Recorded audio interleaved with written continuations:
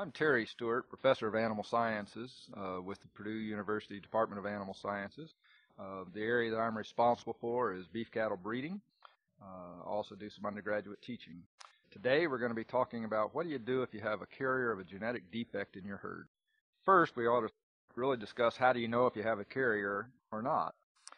Well, the most obvious is if the animal actually expresses the genetic defect itself. Of course, this would only apply to the non-lethal defects. If it was lethal, the animal would be dead. You might not know why it died, and a little bit of an unknown scenario.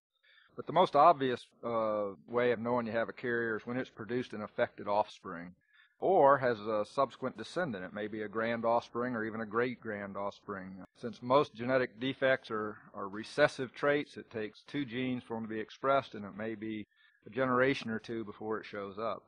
The other thing is to realize you have potential carriers whenever they're offspring or further descendants of animals that themselves were carriers. You'd know this first by pedigree inspection to know if they're a potential carrier, and then it could be potentially confirmed with a DNA test if that DNA test is available for the particular trait that you're concerned with. The reason that we have to be concerned about carriers is if we're breeding 2 animals that are carriers together, we have a 25% chance of producing an affected offspring, and about half of the offspring themselves will be carriers, so the problem will persist in your herd. You have several options if you have a carrier animal. One is you could just cull the animal outright and be done with it. You could use the animal to produce feeder calves, so the offspring would not be coming back into the breeding herd and you would not be perpetuating the gene. But if the animals have some breeding value for other traits that are important to you, you could screen the offspring of that animal to find an animal that's defect-free but still carrying the other positive characteristics of that animal. So how do you decide? Well, first is what is the breeding value of that animal for other traits that are important to you? Is it a superior animal? Is it an animal that you'd really like to have remaining in your herd? What is the availability of other animals of similar value that are clean, that are not carrying that genetic defect? And then lastly, also, what is your ability or your willingness to take on the extra management details of managing those carrier animals? One of the things to always keep in mind is that whenever you breed a carrier animal, 50% of those offspring are going to be carriers too. When you breed that animal to a non-carrier mate, you'd expect to produce 2 offspring out of 4 that are homozygous clean, but the other 2 offspring out of 4 would be carriers of the defect. So after you produce those offspring, what you would then need to do is do a DNA test, assuming the test is available for the trait that you're concerned with. First, you should consult with your breed association for the list of approved tests and approved laboratories that can perform that test. You would submit either a hair or a blood sample in most situations.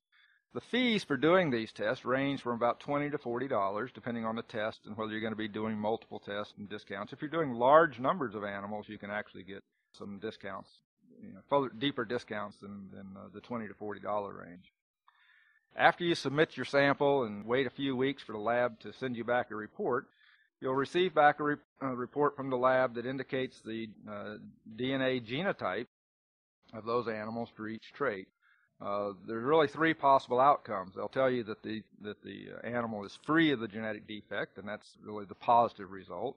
It'll tell you that the animal is a carrier, and those are the animals that you're going to have to decide whether you want to keep them and further manage them or whether you just want to remove them from your herd. Or you may get a resubmit. You need to realize that there will be a few times that they're not able to extract sufficient DNA from your sample, and then you would have to resubmit another DNA sample so they can confirm the test. The labs, however, will usually do that free of charge, so there's no additional cost. So in the end, after you have your DNA results back and you make the decision, you have to decide, is that animal worth the extra management headache of keeping it in your herd and trying to manage the gene, realizing that if you happen to breed 2 carrier animals, you will be perpetuating the defect in your herd. Probably a different decision for bulls versus cows. Bulls producing a large number of offspring. Fewer bulls in your herd, you probably really don't want to deal with any carrier bulls. The recommendation would be to make sure you remove any carrier bulls from your herd.